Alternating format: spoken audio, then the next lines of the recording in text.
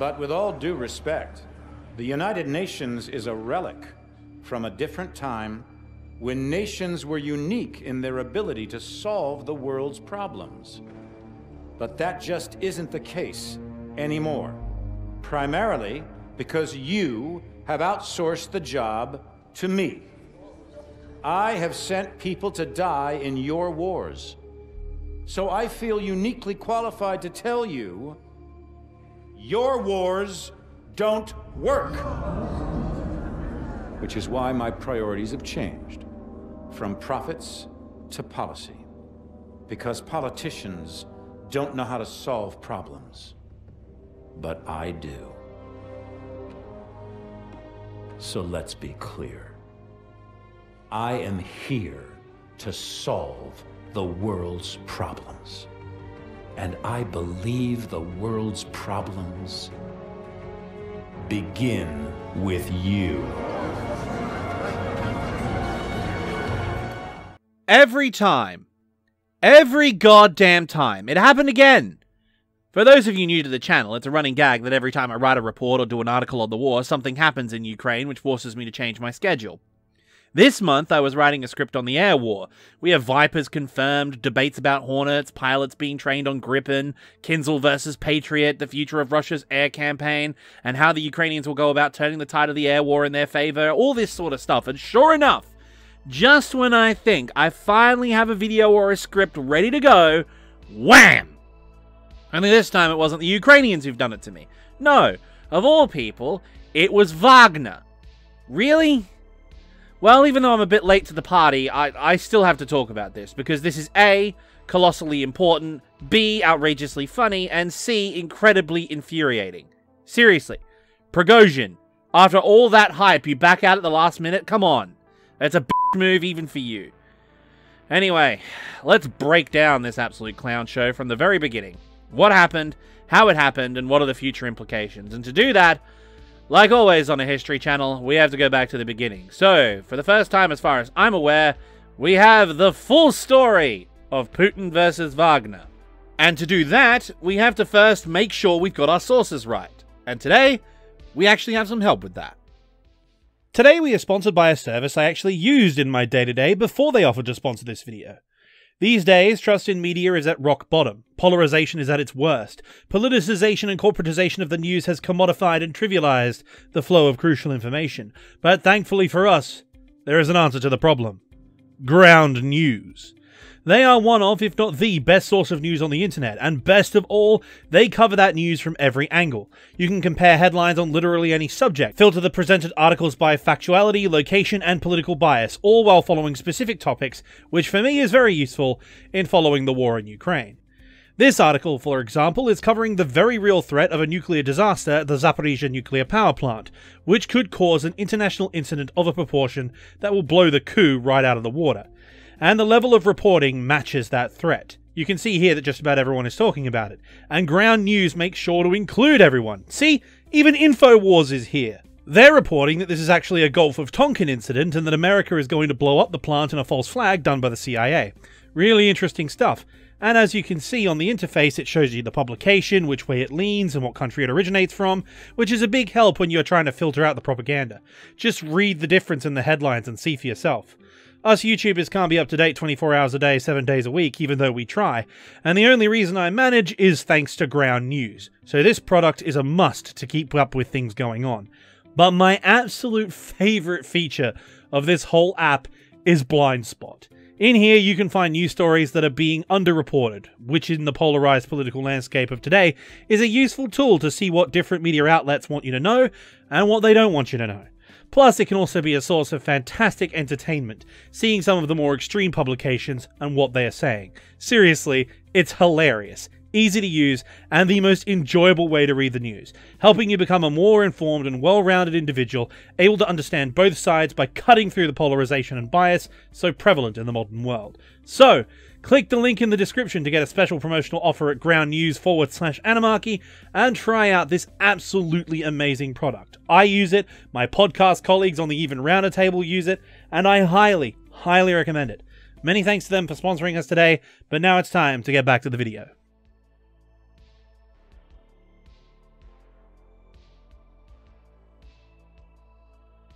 When it comes to the main characters of the Russo-Ukrainian war, aside from the national leaders like Putin or Zelensky, Yevgeny Prigozhin is by far the standout in terms of public profile. A criminal from a young age, from his late teens until his mid-20s, he spent close to a decade in prison for various larceny offences and semi-organised crime. He was the founder of a number of youth gangs, responsible for burglary, armed robbery and fraud, with many of these crimes being personally carried out by him while leading his teenage accomplices. Luckily for him, however, this was the 1980s, and the regime that imprisoned him was spiralling down to its destruction. During the impending collapse of the Soviet Union in 1990, Prigozhin was released back into the world just in time for both the arrival of capitalism and the foundation of what we know today as the Russian Mafia. He started out small as a hot dog salesman in the open-air markets of St. Petersburg, but being a former convict gang leader who was now in the food industry, he knew a guy who knew a guy who knew a guy, if you know what I mean. Hospitality establishments have always been the legal fronts for organized crime ever since the Collegia in Rome, and so, with the aid of his friends, Prigozhin got into the most profitable underground business sector there is, the casino business. But to do that, of course, he had to work with, aka bribe, the local government in St. Petersburg, which of course oversaw the operations and regulations of gambling establishments inside the city. This meant he had to have close relations with the mayor, or in this case, the mayor's deputy, who was the chairman of the committee overseeing the gambling sector in the St. Petersburg economy. That man's name was, of course, Vladimir Vladimirovich Putin. And so, both a business relationship and two meteoric careers were born. Prigozhin's enterprises were wildly successful, allowing him to diversify into just about every affiliated business sector like supermarket chains and other parts of the hospitality sector like bars or clubs, raising him in the ranks of Russia's oligarchs in terms of wealth. But it was his move into luxury catering which allowed him to enter Russia's most exclusive circles. Because while money is power, in the world of politics and prestige, what matters is knowing the people who matter. And as luck would have it, Yevgeny Prigozhin knew the one man in Russia who mattered more than anyone else. After launching his company, the Concord Group, to merge his various enterprises, he founded the subsidiary Concord Catering by establishing several high-class restaurants serving Russia's most exclusive clientele. To contractors and suppliers, most of whom were run either in-house or by Prigozhin's fellow oligarchs, giving him the ability to provide catering for large events, such as large diplomatic functions, laid on by the Kremlin. Now we're seeing it come together. He would end up being known as Putin's chef, managing everything from government parties to serving George W. Bush, and as you can imagine, the paycheck for such a position was absolutely gratuitous. Prigozhin had become one of the richest men in Russia. Private jets, yachts, a compound in St. Petersburg with every amenity. Things were looking great. However, running a consulting firm catering company and large-scale gambling ring wasn't enough, especially when your business survives on government contracts. Prigozhin wanted to expand, and in the post-9/11 world of mass media, globalization, and corporate imperialism, a world where government and big business are locked in constant war with consumers and public opinion across cyberspace, there is one business, one very special business, which makes more money on government contracts than anything else combined. Private security.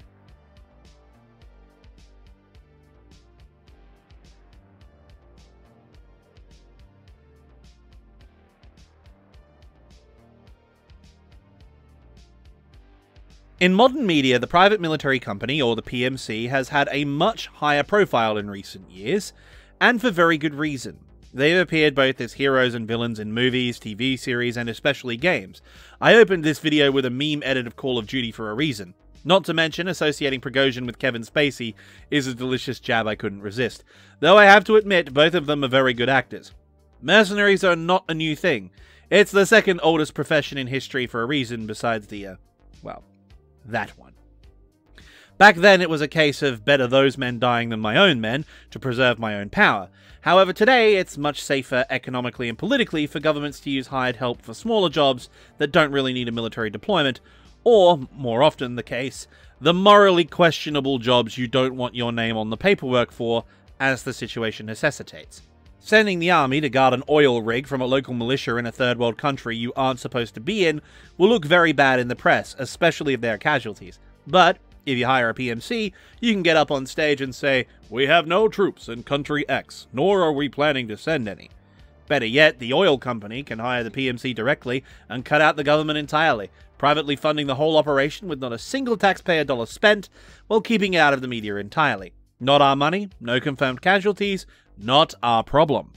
The United States has been doing this for decades now, even before 9/11, as have American corporations. Coca-Cola, for example, hired private military companies to act as Pinkerton-esque death squads on their sugar plantations in South America, busting unions and killing strike leaders, etc., etc., while companies operating in unstable parts of the world hire mercenaries on a regular basis. Shipping companies passing through the Straits of Hormuz and areas near Somalia and the Suez Canal, all of them have armed personnel on board to deter piracy. Oil companies have armed security at their facilities, with a big focus on protecting pipelines from sabotage, while the US government uses PMCs for VIP security and as undercover low-profile firepower for CIA field officers in countries where there isn't a substantial military presence, or they're not supposed to be. The most famous example of these being the field office in Benghazi, for obvious reasons.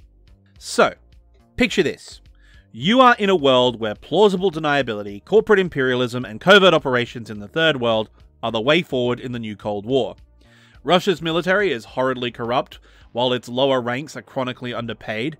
Its very few professional soldiers, some of whom being Tier 1 operators, are treated like absolute trash, relying on patriotism and status for retention, which, if the global war on terror veterans are anything to go by, are not fantastic motivators. Prigozhin saw an opportunity here. Russia was in the market for a Blackwater, and if there was one thing he knows how to do, it's exploit a gap in the market. Enter Wagner Group. Kremlin Security Solutions. Dial a death squad. A new NKVD for a new Russia, call them what you like. Russia had itself a private army, and it would see a success in the private military complex sphere not seen since the days of the Landsknechts or even Carthage. The story starts with Dmitry Utkin, a former member of Spetsnaz GRU and a veteran of both Chechen wars. He is also an overt Russian hypernationalist and neo-Nazi with the call sign Wagner, which is where the company gets its name. After demobilizing from the Russian army in 2013, Utkin got a job working for a PMC guarding oil pipelines in Syria, eventually forming a group called the Slavonic Corps of said PMC, made out of his former army buddies and other veterans from across Eastern Europe. However, their first deployment was a disaster. The Syrian government didn't provide them with the assets they needed, while the battle itself went even worse. When they reached their objective area, it turned out the force they were sent to fight outnumbered them 10-1. They were outmaneuvered and eventually forced to retreat with heavy losses. Given the circumstances, the survivors, along with their wounded, travelled home to Russia, only to be detained by the FSB for engaging in illegal mercenary activity. Luckily for them, though, there was an extremely well-connected man looking to get into the PMC business, who needed just these kinds of men. And so, aside from a couple of fall guys who got quietly pardoned later, the Slavonic Corps was off the hook and freshly set up with an official Russian MOD contract to provide security assistance to the Russian Federation and its global partners. After all, they had some operational hurdles coming up, and they needed trained personnel. However, given all the bad press, a new name and a new base of operations was required. Enter the Wagner Group of St. Petersburg.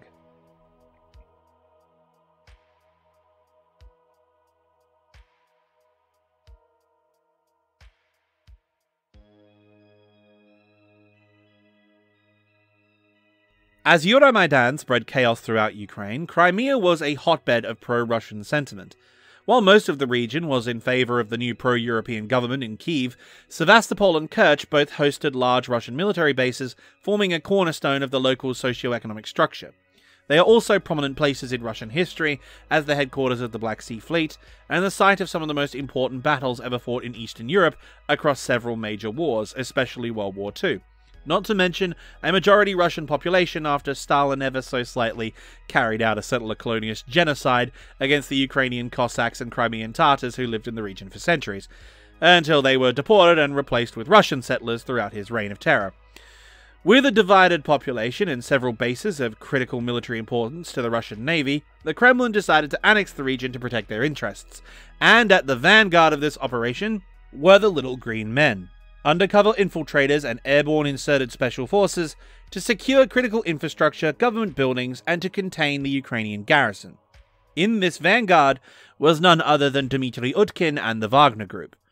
As we know, the operation to secure the peninsula went quickly and efficiently, with the local government resigning and the Ukrainian army, such as it was, withdrawing without a fight. After a rigged referendum and a mass exodus of pro-Maidan Ukrainians, Crimea was firmly under Russian control. However, the fight was well and truly on in eastern Ukraine as what became the LNR and DPR began to form. And it was here that Prigozhin began seeing dollar signs. Unlike Crimea, the conflict in the Donbass couldn't be seen as a direct intervention by Moscow due to no, quote, legitimate reasons for intervening. Of course, no one was actually fooled into thinking the separatists weren't backed by Moscow, but as we've established, in the modern world of information warfare, diluting the narrative with plausible deniability is a must, while also being straight out of the Kremlin propaganda playbook. Yes, you know we're lying, but if we lie enough, eventually it becomes the truth. You know, I can't remember who actually said that originally, but I think Utkin was a fan of him. Anyway, with a separatist civil war now ravaging the eastern half of the country with no end in sight, Russia needed a permanent presence of professional soldiers to augment the militias in order to ensure the survival of the breakaway states, and of course, to enforce Kremlin policy, as well as giving a means to funnel high-tech hardware to the front line. The details of their activities in the Donbass war are hazy, which is to be expected. However, we do know that they participated in all major combat operations, were responsible for keeping order among the disparate militias in the separatist movements, and they were equipped with heavier duty gear than the militia units, specifically in terms of anti-air equipment. They are confirmed to be the culprits in the shoot-down of an IL-76 with a full load of Ukrainian paratroopers on board, and there are very credible rumours that they were the same unit responsible for the shoot-down of Malaysian Airlines flight MH17. In any case, that isn't what's important. What is important is that Wagner contractors were constantly getting combat experience, while the company itself had a constant guaranteed revenue stream, allowing them to expand their manpower pool and their influence to every area Russian interests, whether they be state or business, were present, which is mainly in Syria and Africa. Since their formation, Wagner has been hired by various less-than-savory characters around the world. They've served as bodyguards for Maduro in Venezuela, they've acted as quasi-special forces for the Russian contingent in Syria, while also working closely with the Assad regime. But it's the African warlords who have formed the backbone of their customer base, using Wagner contractors to intimidate political rivals, protect VIPs, including the leaders themselves, provide security for key resources or businesses such as mines or oil pipelines, which Wagner themselves got a direct cut from, and finally, but most importantly, they are hired to crush any and all forms of dissent, whether it be internal or external. Which, given that Wagner is a Russian mercenary company not covered by the Geneva Convention, operating far away from prying eyes, has resulted in some of the worst atrocities committed in modern history. With one massacre in the Central African Republic involving torture, beheadings, mass executions, and, quote, disemboweling pregnant women, with the reported justification being to send a message. By the turn of the new decade, Wagner numbered between 5,000 to 10,000 members, most of them veterans or hardened criminals with a history of violence. They had a strong revenue stream and contacts across the world, the highest, of course, being Putin himself. Things were looking good, and then things were looking great.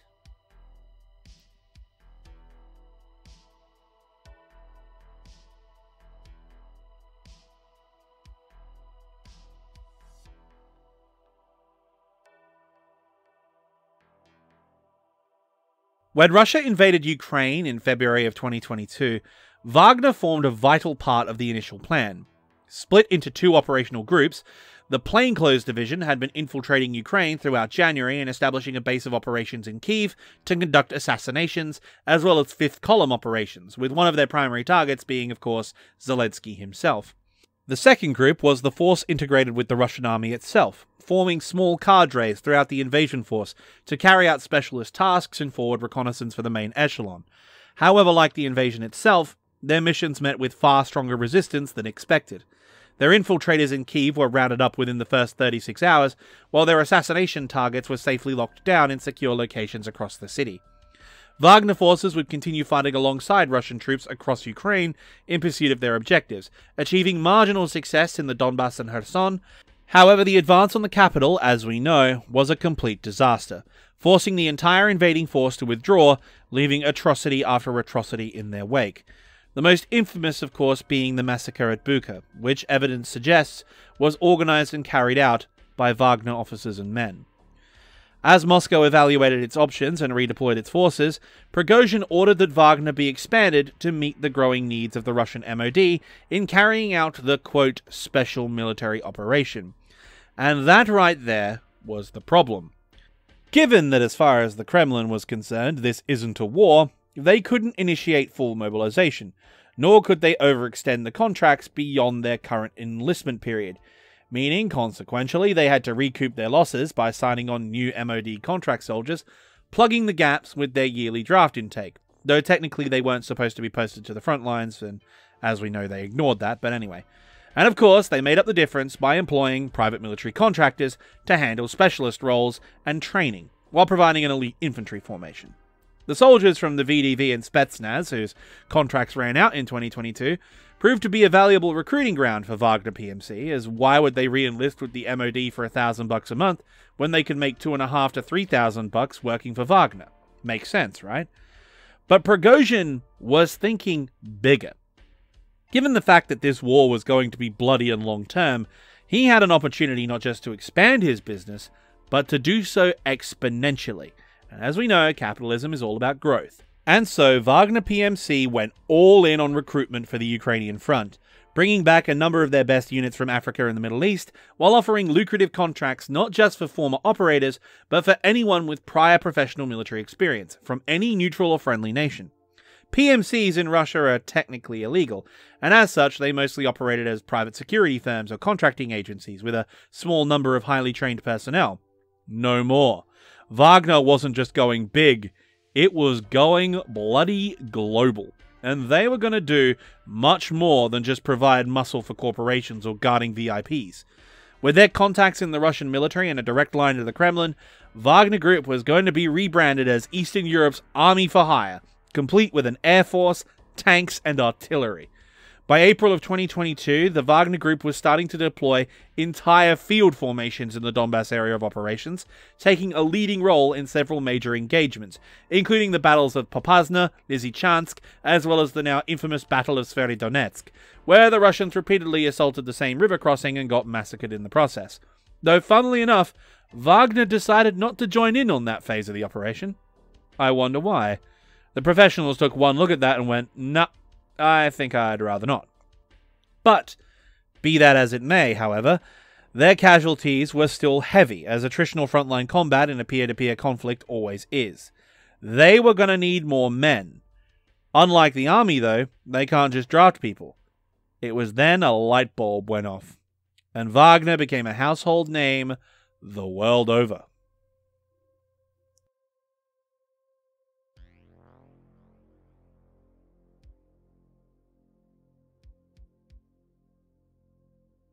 Prisons. As an Australian, this is just the regular draft, obviously, but for Prigozhin, it was a revelation. Where else can you get a bunch of desperate ready-made manpower with a propensity for violence and nothing to lose? By July of 2022, Wagner had managed to assemble a professional force, numbering between 5,000 to 10,000 men. These troops mostly had combat experience in either Ukraine or from other deployments in Syria. They would form the leadership cadre for his expanded force and his tactical assault elements, as well as specialist units to handle different equipment and battlefield roles. These roles included every aspect of combined arms warfare, as we mentioned before, including a full battalion of tanks, an entire integrated air defense network for their sector of the front, and a squadron of Su-25 Frogfoots provided by the Russian Aerospace Forces, the VKS. The rest of PMC Wagner would be made up of volunteers from the Russian prison system. The deal was simple enough. Sign on with the group, go through basic training, and then off to the front. If you survive your 6-month tour, you get a full pardon and $2,000 American dollars in your back pocket for your pay. Absolutely sweet deal. Only, as you can imagine, it wasn't. Payment is on completion of the contract.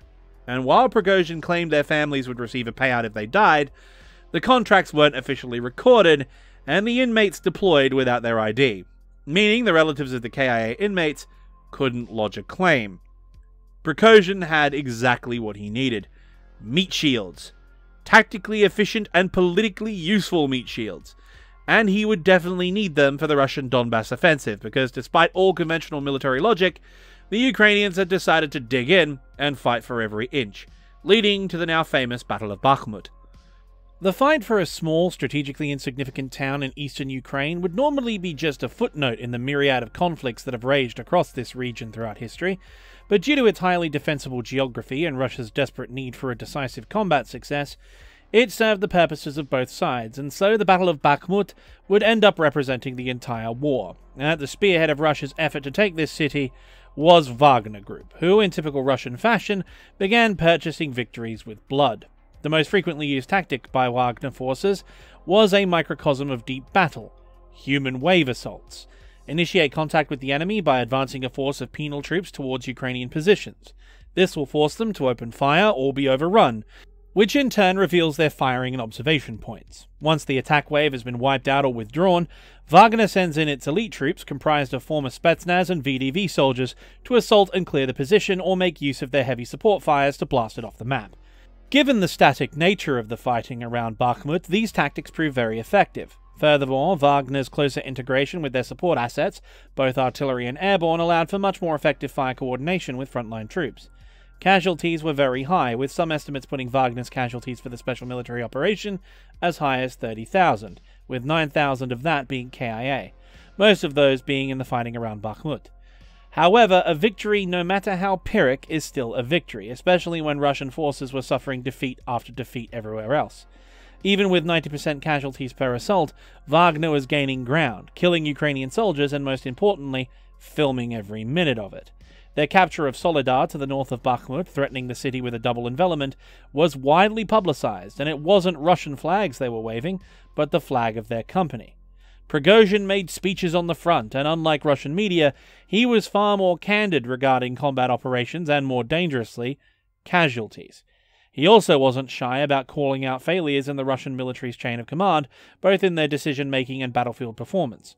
Wagner's conscripts had been brutally cut down for weeks, and yet Ukrainian troops, as well as other Russian units, confirmed that the experienced professional Wagner fighters were very effective. So much so that they were now the most effective unit on the front lines, more effective than Kadyrov Chechens or the VDV. And it was here that the problems began. Picture this: you're Shoigu. Your campaign has been a complete and utter disaster. The mission was 3 days to Kyiv, it's now day 200. You've lost Kharkiv, and it looks like you're going to lose Kherson as well. The few victories you have won haven't been anything noteworthy, and in the process your forces performed absolutely terribly. Like, I don't know, just let me pick a random example here, launching an offensive across the same river crossing no less than 7 times in a row, losing an entire battalion tactical group in the process. You now have a manpower shortage, but Putin can't mobilize the reservists because technically this isn't a war, so you have to rely on Wagner Group to fill in the gaps in the line, which in turn means they eventually grow to the size of a division, holding down the most vital sector of the front in Bakhmut. And now, after all that, thanks to all the things we've discussed up to this point, the best equipment, priority for recruitment, and ammo supplies, but worst of all the credit for the few victories that you do have, are going to a jumped-up privileged oligarch sucking Putin's dictator, who has his own private military outside of your chain of command. I think you can see how this goes.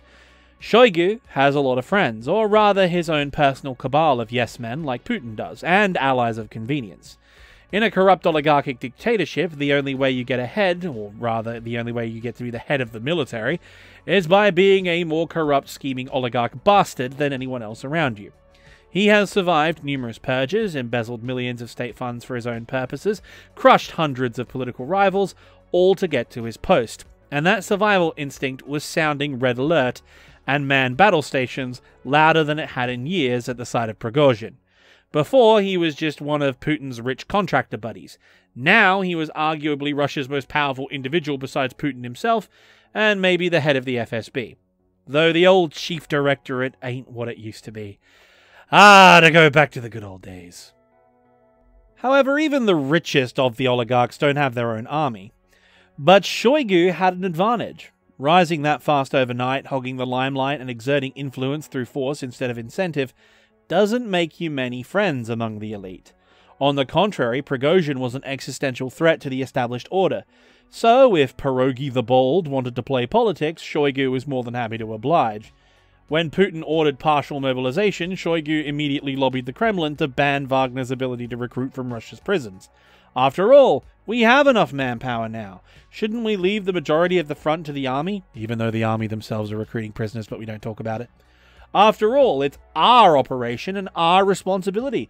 Wagner was just a stopgap measure. This cut off Wagner's primary manpower supply. But Shoigu wasn't done, oh no.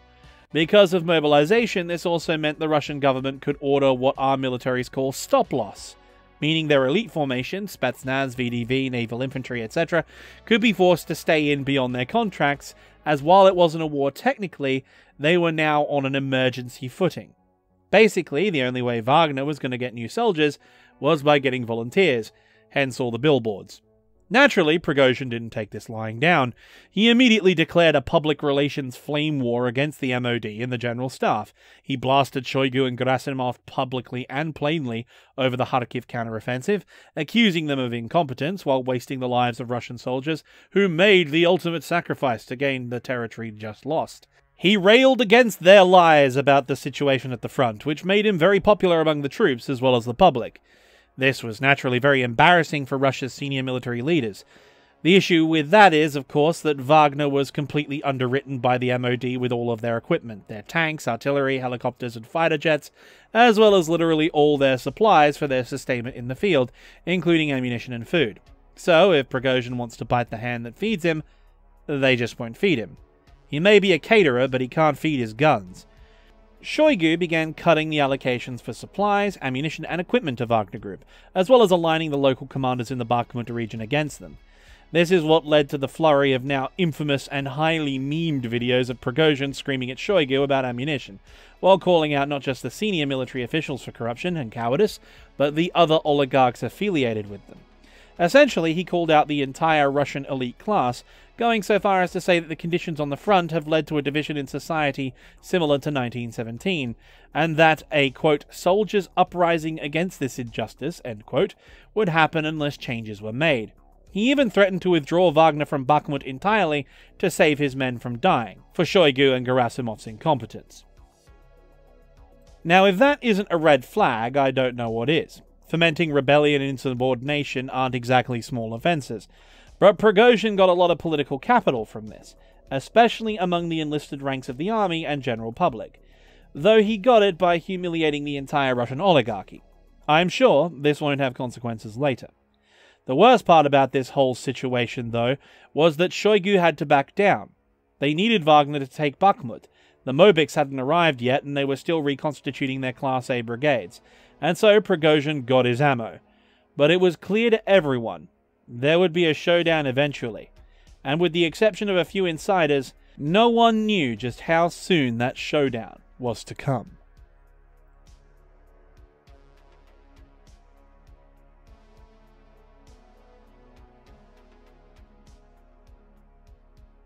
Despite resolving the crisis in the short term, conflicts between Wagner and the MOD still occurred. Friendly fire incidents were common enough to make one think it was intentional, and it probably was. High casualties came with accusations of withheld support. Estimates from both Russian and Western sources claimed that half of all casualties suffered in Bakhmut were from Wagner. Eventually, though, with the weight of numbers and brute force, Russian troops managed to take the last few buildings remaining in the western half of the town. On May 20th, 2023, Prigozhin, in a joint statement with the MOD, declared victory in the city of Bakhmut, with garrison duty to be taken over by regular troops by June 5th. Russian forces conducted a relief in place as the 132nd Motor Rifle Brigade of the DNR and the 31st Air Assault Brigade took the place on the line left by Wagner. And it was here, I think, they set the fuse. As Wagner troops withdrew from the city in the first week of June, they were fired on by Russian troops. Worse still, they were fired on intentionally under the orders of the commander of the 72nd Motor Rifle Brigade, Roman Venevitin. Prigozhin responded immediately by launching a mutiny against Lieutenant Colonel Venevitin and taking him prisoner, and posting that video online to be viewed by millions. A flagrant breach of discipline and a direct armed challenge to the MOD. But once again, quick interventions from Southern Military District and General Surovkin averted disaster and de-escalated the situation. Wagner withdrew to their bases on the Russian border for refit and reorganization, giving them time to replenish their losses, repair their gear, and restock their ammo, assumedly for the purpose of throwing back the imminent Ukrainian counteroffensive. Or so everyone thought. Well, everyone except the CIA. American intelligence agencies were, naturally, watching the war in Ukraine very closely, specifically the internal machinations of the Russian hierarchy, in order to gauge Russia's military and diplomatic intentions regarding American interests, and they had been seeing some very disconcerting warning signs. Warning signs bad enough that they predicted Wagner would make a move and briefed senior US officials up to 2 weeks before it happened. The Russian MOD as well as the oligarchs had been making various maneuvers to curb Wagner's influence, and there were rumblings that the FSB were planning on opening a criminal case against Prigozhin for illegal activity. It was a known fact that they were poking around more than they usually would, which is fairly often at the best of times. Meanwhile, Wagner Group had gotten their last major wave of recruits. They were refitting with new equipment and resting up. Practically the entire PMC with its most combat-experienced soldiers were all in one place with their best toys. The thing was, they weren't fighting, and it was now that Shoigu finally lit the fuse. On June 10th, the Russian MOD released a decree requiring all Wagner personnel to officially sign contracts with the professional military, effectively integrating Wagner into the chain of command. Wagner were no longer to operate on their own, they would be forced to dance to Shoigu's tune. The musicians would become the audience, and they were to do it by July 1st. Prigozhin categorically rejected this demand, citing incompetence from the Russian MOD as his primary reason, accusing them of corruption, poor leadership, and crucially, deceiving both the people and their commander-in-chief. Prigozhin's angle was pretty obvious. He wasn't a traitor. He was telling truth to power. He was the hero who took Bakhmut. He was looking out for the boys, and most of all, he was looking out for Putin. Negotiations began on the contracts, but the MOD didn't budge. Wagner was going to fall in line or face the consequences. The countdown had started, and on June 23rd, 2023, the timer reached 0.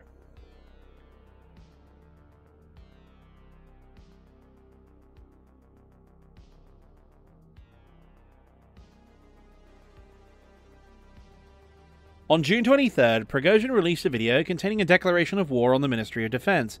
He accused the oligarchs of leading the Russian people into a war in Ukraine on false pretenses, that the entire establishment had lied to both the president and the people about NATO operations in Ukraine, and that the oligarchic clan, as he put it, had their own nefarious reasons for invading, mostly to line their own pockets, and then he crossed the line.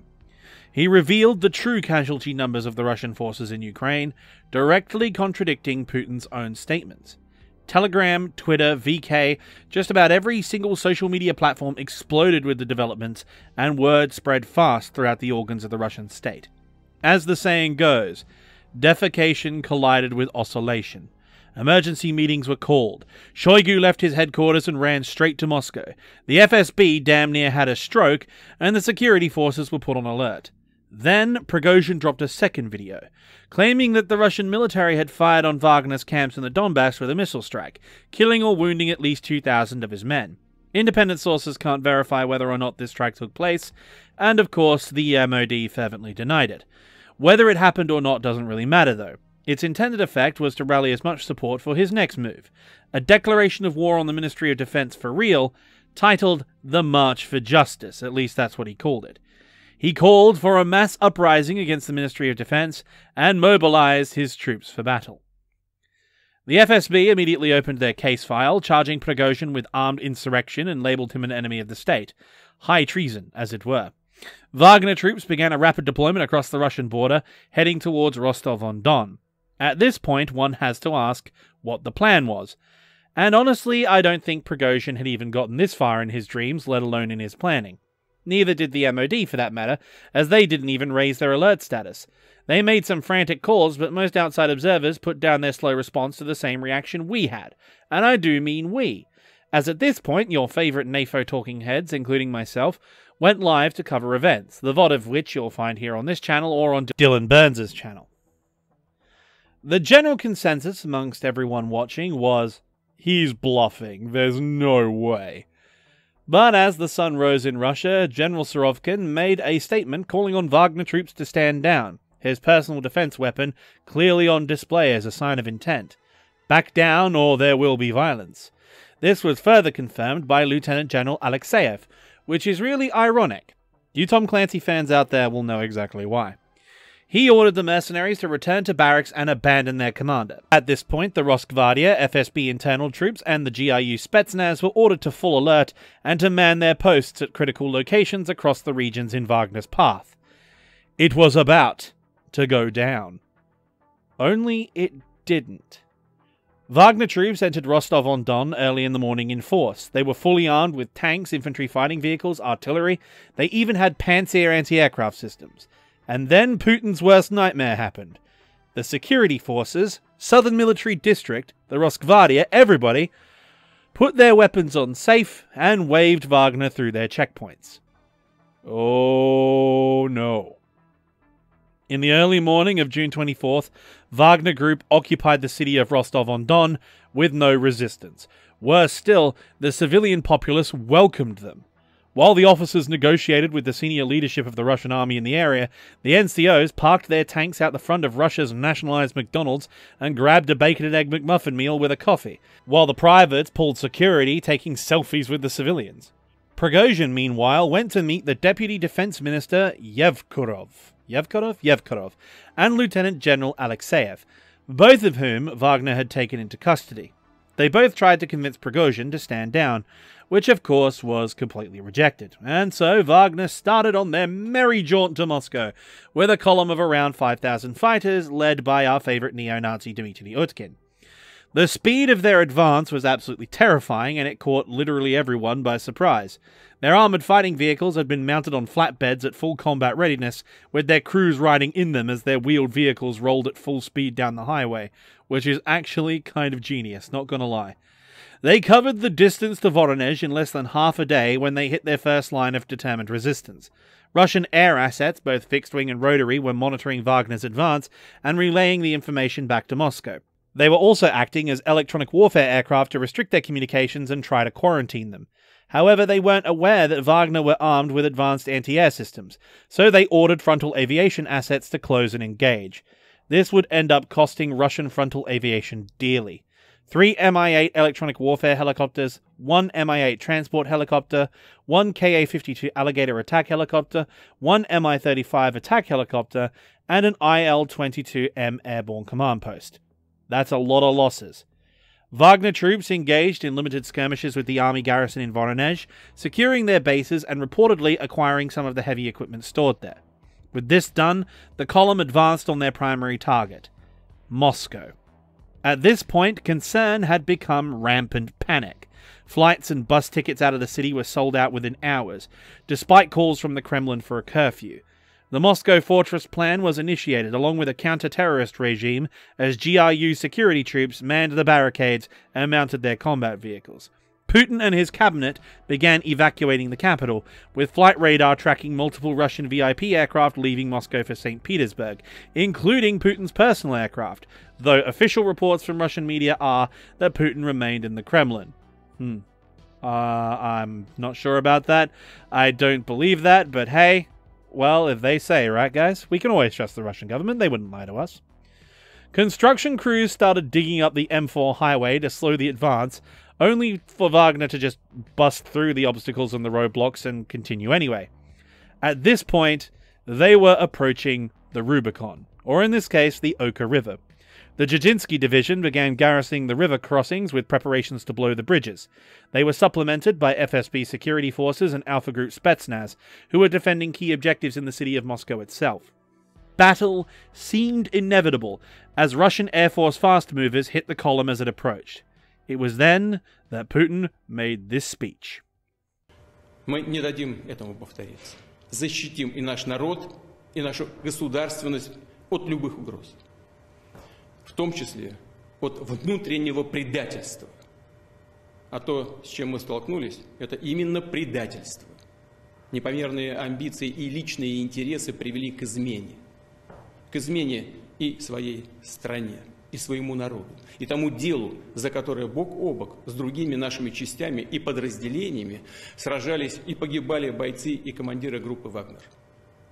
Эта битва, когда решается судьба нашего народа, требует единения всех сил, единства, консолидации и ответственности, когда в сторону должно быть отброшено все, что ослабляет нас. Любые распри, которыми могут воспользоваться и пользуются наши внешние враги, чтобы подорвать нас изнутри. И потому действия, которые раскалывают наше единство, это, по сути, отступничество от своего народа, от боевых товарищей, которые сражаются сейчас на фронте. Это удар в спину нашей стране и нашему народу. Повторю, любая внутренняя смута – смертельная угроза для нашей государственности, для нас, как нации. Это удар по России, по нашему народу. И наши действия по защите Отечества от такой угрозы будут жесткие. Все, кто сознательно встал на путь предательства, кто готовил вооруженный мятеж, встал на путь шантажа и террористических методов, понесут неименуемое наказание. Prigozhin's master had picked a side. The FSB raided Wagner's headquarters in St. Petersburg and reportedly began kidnapping Wagner's members' families. Meanwhile, in Rostov, Kadyrov's Chechens were marching against his defense perimeter as Utkin was reporting the Moscow garrison was readying for a fight. It was at this moment, this very singular moment, that Pierogi the Bald realized that he may have miscalculated. We don't know for certain, but we are pretty sure he had planned on having the army defect, gaining the support of several senior commanders in the process, while keeping Putin neutral, hoping that he would maybe switch sides and support him if it looked like he was going to come out on top. Instead, all his allies had turned on him, and the commander-in-chief has now labelled him public enemy number one to the entire population. His gambit had failed. He was now faced with a choice: negotiate his way out while he still held some bargaining power, or go down fighting. And given that this is an oligarch we're talking about, self-serving cowardice will always win in that dilemma. And so he made overtures to the Kremlin, who immediately told him to go fornicate himself. However, eventually the cabinet decided that preventing a battle in Russia's capital that could possibly last a week and cause irreparable damage was the best option.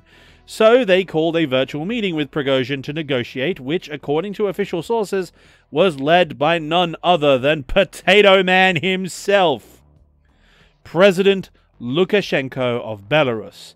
However, it was most likely Belarus's ambassador to Russia, Boris Gryzlov, who handled the negotiation.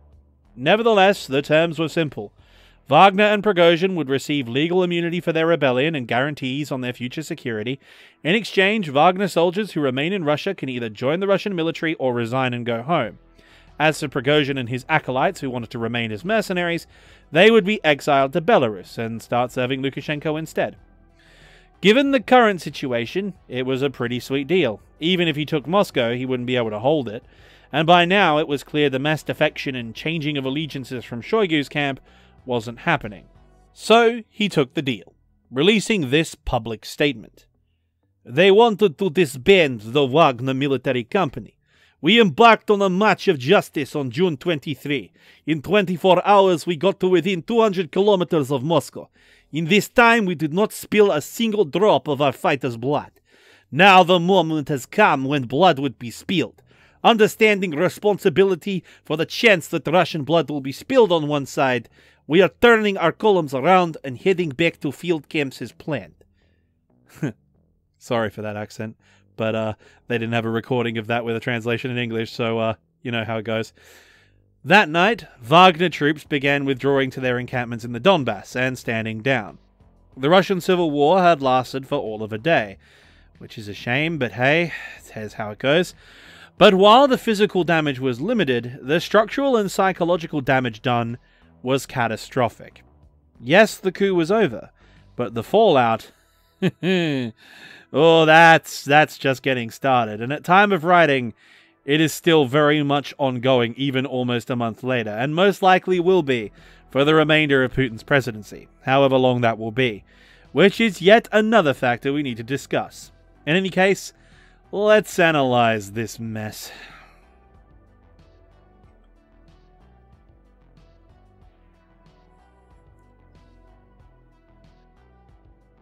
So let's start with Wagner. What the hell were they thinking? And as I said at the time, evidence suggests they weren't, or at least it was a plan that went outrageously out of control. Wagner was larger and more heavily armed than one could reasonably expect a PMC to be, but even with their expansion they only numbered perhaps 20,000 men in total, with as few as half that in country ready for combat. No matter how you cut it, they weren't going to win a stand-up fight against the Russian military, even with a majority of their forces pinned down in Ukraine. Their objective, according to Prigozhin, was not regime change, rather it was to fight against corruption and enact changes inside the MOD while ensuring Wagner's autonomy. And given the relative balance of forces, I actually believe his intention wasn't regime change or to topple the government, rather a show of force to attain a better bargaining position to secure the independence of Wagner PMC like he claims. He had to know an actual coup was practically impossible, and even if it wasn't, what kind of government could Wagner even form? Like a disparate partisan group, once they'd actually gotten power, once they'd actually gotten power, I wouldn't know what to do with it. I mean, they wouldn't have any idea what to do with it. They're just a PMC. He's an oligarch with like 20,000 guys. He has no idea what to do with that much power, nor would they be able to keep the various tendrils of the Russian oligarchy in line once they had it. Putin's rhetoric is usually garbage, but in this, his comparison to 1917 is spot on. This would have been civil war had it gone to its furthest extent, as the oligarchs in the various military districts ate each other for control. If you've ever seen a gang fall apart or a particularly vicious breakup involving several friend groups, all you need to do is scale up. As Russia isn't really a nation-state, rather it's one giant organized crime syndicate. And Wagner wouldn't be able to form an authority or run a government with the men they had, nor does their leader really have the popularity or political capital with the elite to get any allies to do it. On the contrary, the reason why he was attempting to stage a coup in the first place is because the MOD forcibly integrating his company into the military against his will, while confiscating all his assets, puts him in an impossible position. An effort they are only undertaking because he is threatening the status quo and everyone in it in the first place. Not to mention, when he began this farce, he essentially called all the most powerful men in Russia hideously corrupt, while accusing them of manufacturing a war for their own game. Both of which being absolutely true. However, if the key to launching a coup is turning the power structure on itself, insulting all the people you desperately need as allies to win is not the brightest move. The only logical conclusion one can draw is that Prigozhin was betting on mass support from the rank and file. His choice of dialogue reflects it. March for justice, stop lying to the people, gamers rise up, etc. He is the populist figure on Russian Telegram and has a war hero brand recognition from taking Bakhmut. He was gambling on mass defection from the frontline troops and security forces as he marched through the country like some 21st century Napoleon. If only he'd actually managed to burn Moscow like he did. What a sight that would be. But yeah, nah.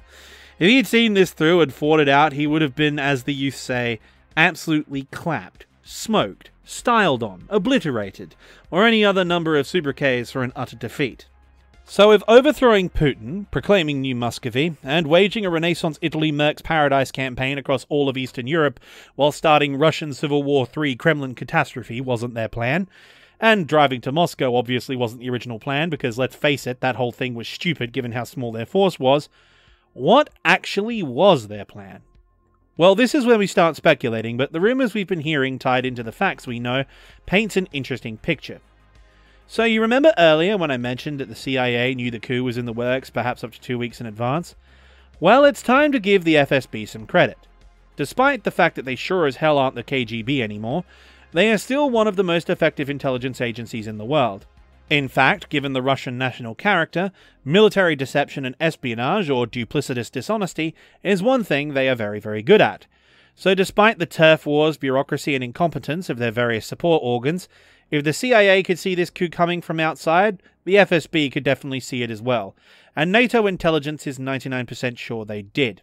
Prior to the Moscow Mania Thunder Run, which, God willing, is going to be the name of my monster truck show I run in the Free People's Republic of Russia a decade from now. But yes, prior to the coup d'État, the FSB were looking into Prigozhin at the behest of the elites in preparation for the dissolution of Wagner PMC.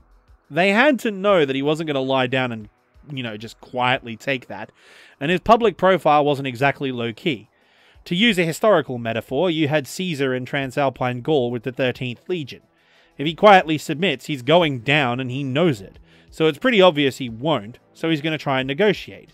Now, as we know, neither he nor Caesar had any real chance, but there was always the wild card option that he could pull off a temporary victory to have something to trade for his security.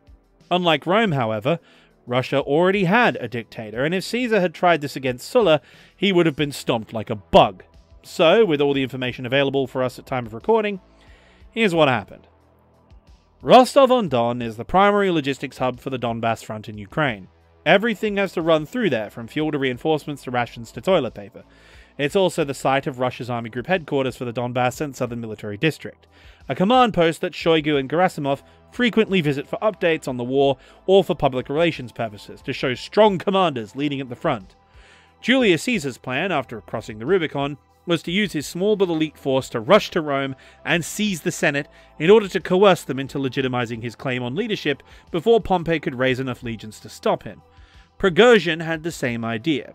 Wait for Shoigu or Gerasimov, ideally both, to visit Southern Military District, which they were scheduled to do in the last week of June, and then launch a lightning strike on Rostov, capturing them both while seizing the most crucial supply hub of the whole war, with high-ranking hostages, a defensible position, and his entire force concentrated in one place, ideally with lots of support from local army commanders as well as frontline units. With all of this in place, he could negotiate from a position of strength while forcing out his rivals.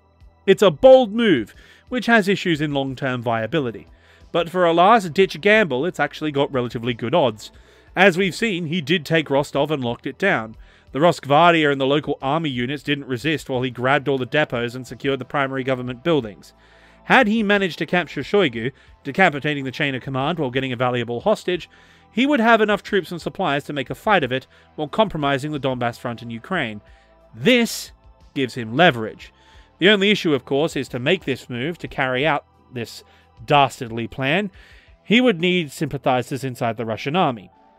The redeployment, equipment, resupply, ammo, manpower, movement orders, rolling stock, trucks, fuel, food, and passage into Russia. They need support from local commanders and a good chunk of Southern Military District to do it, which means relaying their plan and the requirements to various commanders and officers they trusted to join them. But of course, the more people involved in a conspiracy, the harder it is to keep it covert, which, given that Russia is an organized crime syndicate, as we said, with a dictator at its head, it would be almost impossible for them to maintain operational security. Even in this modern day, Russian intelligence thrives on inside informants practically everywhere throughout their country. It's just how Russia works. And it's evident, despite their inaction during the actual events, the readiness in which the Rosgvardia and FSB troops mustered, geared up and deployed was a lot faster than one would expect, even for a country at war, leading analysts to believe they were on a higher alert status prior to the coup's start. Indeed, Shoigu cancelled his visit 2 days prior, while Gerasimov was nowhere to be found. It's highly likely that someone squealed, and the only reason Wagner got as far as they did is because no one thought they would actually be dumb enough to try once their plan was discovered. The running theory is that Prigozhin discovered he'd been ratted out and made a last-ditch play out of desperation, thunder running to Moscow to seize what advantage he could before being forced to cave, which amazingly seems to have worked out. For now. We know old Vlad doesn't like to forget a grudge, which leads us to the most important discussion, Vladimir Putin's position. When Wagner launched their coup, they were immediately branded traitors. Furthermore, the support required from the military was not forthcoming as it was expected, most likely because the plan had been leaked and those hedging their bets quickly backed the regime for their own survival. But Putin has a huge problem. When Wagner rolled in, the security forces were on alert waiting for them. As stated before, the coup attempt had been rumbled, yet when Rosgvardia and the FSB security forces came face to face with the vanguard, they backed down and let Wagner pass. Aside from the odd skirmish and aerial attack, Wagner pretty much made their way all the way to Moscow entirely unmolested during the entire duration of the crisis. And it was this, I think, that forced Putin to negotiate. When the security forces didn't fight against the rebels, almost every elite in Moscow packed their bags and ran for St. Petersburg as fast as their little rat legs could carry them. The thing is, Russian media and Vatniks in the post-coup aftermath are claiming that Putin achieved a diplomatic masterstroke. He got rid of Prigozhin and integrated Wagner with only minimal loss of life, all while maintaining his current hierarchy of cronies. In fact, he's been going on very public tours with Shoigu around Russia to assure the people that everything is under control, leading to some very hilarious appearances of his body doubles. However, the reality is, as most of you know, the fact that he negotiated at all is a portent of certain doom. Dictators like Putin don't negotiate or placate rivals to their power. They crush them, mercilessly, which is what Putin ordered his military to do. Furthermore, even after agreeing to Prigozhin's terms, he immediately released a second statement where he upheld the MOD's forced integration of Wagner Group, condemned unnamed conspirators as traitors, and has since entered the beginning phases of a purge in the Russian military. So not only did he negotiate with insurrectionist terrorists, he then reneged on the deal the moment it became convenient, simultaneously destroying his facade of power, along with what remains of his credibility. But this, in my view, and it's a view I've seen more and more people share, is not what's really dangerous for Putin's regime. The true danger is in Putin's actions, and his appearances. As we've noticed, we've all seen it, he is wearing body armor 90% of the time in his public appearances. His readiness to negotiate, his PR campaign with Shoigu, the mass arrests of suspected conspirators. What we are seeing from Putin is the one thing a dictator shouldn't be showing. And that's fear. His security services had been on standby. Indicators are that he had prior warning, he had shored up his oligarch support and had all the cronies under his thumb, yet when it came time for the showdown, when it came time to crush the rebels and assert his dominance, his armed forces, half the oligarchs and most terrifying of all, the Russian people, simply waved at Wagner as they drove towards Moscow. We have historical precedent for this. During Operation Valkyrie, the attempted coup against Adolf Hitler by the Wehrmacht's conservative faction, German troops across the Reich followed orders and arrested the SS without question. Yet at the same time, other army units, police garrisons and communication centers followed orders from both the plotters and the OKW headquarters in East Prussia, the Wolf's Lair. Halfway through the operation, everyone, literally everyone knew it was a coup. No one was under any illusions as to what was going on, and yet half the people involved sat on the fence. Which makes complete sense. If you side with the losing team, you get killed as traitors. Yet very often the other team will only succeed based on your support, meaning your decision could be the one that tips the balance. The problem is, you don't know that for a fact. You can't exactly call the unit in the next town and go, "Hey guys, you want to commit treason to, save our necks?" And so that's what happened here. Most of the Russian armed forces facing down Wagner either joined them or simply said, "There's no way I'm going anywhere near this. You guys have fun. I'm going to keep fighting in Ukraine. When you sort it out amongst yourselves, let me know." Why take the risk when you don't have to? And as for the Russian people, the problem is one of Putin's own making, though it's one that has its roots buried deep in the Russian national character. With the exception of early 1900s and 1991, the Russian people have had precisely zero political agency throughout their history.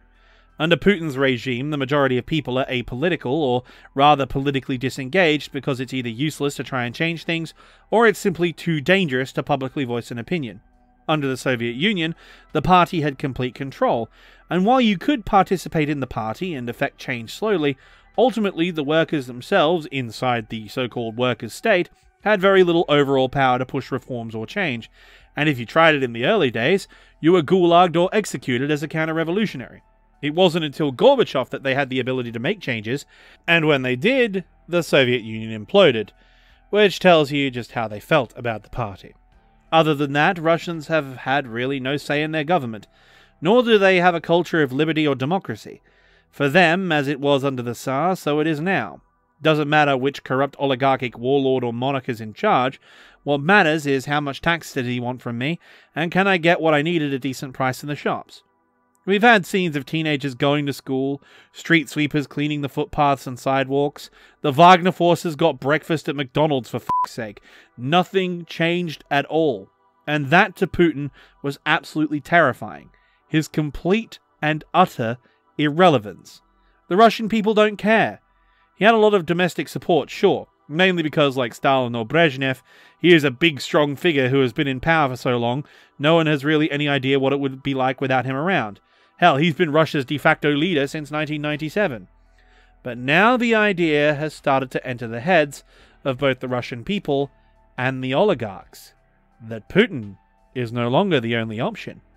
If someone got enough support, someone smarter and more organized than Pierogi the Bald, a different leader in Russia would be possible, and the people would be perfectly happy to go along with it. In fact, since the special military operation has gone so badly, the option of an alternative may give the Russian people the single most dangerous thing to a dictator of all: hope. And if that happened, all of his security forces, even the FSB internal troops, may just sit there and watch him fall rather than risk their necks. And so he's lashing out. At the time of writing, General Surovkin has been put under house arrest, though he remains in his post and has held a press conference thing with the MOD, so, you know, he might still be alive. His deputy, meanwhile, though, has been dismissed from the army in disgrace, and I have a feeling he might be falling out of a window sometime soon. There are rumors that other purges at the lower levels in Southern Military District are currently underway. A lot of officers and generals have gone missing. It's also no secret that even before the coup attempt, some of the more popular and powerful oligarchs in Russia have accidentally fallen out of windows or met tragic accidents, and we expect more of them to come. Putin has to clamp down. If he doesn't, he's inviting further rebellion, but in doing so, he's also going to be sowing discontent. If he takes it too far, once again, he's going to find himself in just as much trouble. But the problems aren't just with Putin. This whole escapade points to something even more dangerous: a complete breakdown in cohesion among the different factions of the Russian armed forces. Wagner Group telegram channels, after Prigozhin ordered his men to withdraw, were in pure uproar. They had been prepared to fight, and now their leader is just backed down. Likewise, Putin loyalists and hardcore nationalists were furious that Putin had allowed treasonous mercenary scum to live. They should all be put up against a wall and shot. And you're going to ask these two sides to make up and hug it out and then go and fight the real enemy to the west? I don't think that's going to go well. Especially when everyone saw just how easy it was to march through the Russian interior unhindered. Imagine what a full division could do. And I'm sure some military leaders are thinking just that. Meanwhile, Prigozhin and Wagner are still very much alive and reportedly setting up in Belarus, although reports differ on that. Some reports say he's still in Russia, Wagner is still in Russia, there's no evidence of bases being set up in Belarus. It's all up in the air right now, but basically, whatever's happening, Wagner has been broken off from the Russian military table of organization, robbing them of a valuable, well-trained and battle-hardened formation of troops, while simultaneously pissing off NATO's eastern flank. So much so, in fact, the Baltics have announced they are practically doubling their military budget, while closely cooperating with both Poland and Germany. Some Vatniks are still calling this whole coup 68-dimensional tic-tac-toe in order to redeploy Wagner and pin down NATO while threatening Kyiv. These people are morons, and you should ignore them. So to sum up, Putin has lost his credibility as well as his facade of invincibility. He was forced to negotiate with traitors who almost captured his capital within 24 hours after advancing from the Black Sea. He's carrying out purges, flapping around on the PR circuit to prevent panic, while desperately trying to restore control. He looks weak and afraid. The Russian military and Wagner, while not impacted severely on the front lines, will have institutional issues going forward. You can't just merge two organizational structures which were at each other's throats and not expect a turf war. And the longer this goes on, the worse it will get. The chances of further internal conflict are not just high, they are likely. In short, this wasn't a failed coup attempt at all. This is what we call round one. And even though round one went to Putin, it is most definitely a Pyrrhic victory. The Russian people and the majority of Russia's institutional personnel have made it clear they are completely disinterested regarding who's in charge, as long as that person does a reasonable job and they get to keep their job. While popular uprising is still very unlikely, a considerable number of soldiers defected to Wagner or stood aside, showing the discontent in the forces. If and when another challenge to Putin happens, and my guess it will happen sooner rather than later, things could get very precarious for old Vladdy. He's a survivor and has built an institution around himself. Getting rid of him won't be easy, but recent events show it's not impossible. And finally, that leads on to the last question. How has this affected the war? Well, aside from Russia losing what's arguably its most effective force, Prigozhin's empire was also responsible for most of the Russian MOD's food supply, which is going to raise a lot of problems in their supply chain, which, given the problems they've been having, is not exactly ideal. I mean, I guess they could always resort to the meat cube, but I don't think they're that desperate yet, although maybe soon. In any case, that just about covers everything except its effect on Ukraine's counteroffensive, which I'll cover when we see more developments. Though, in terms of how it's going right now, well, all I can say is, have you had a look at Bakhmut lately? Slava Ukraini.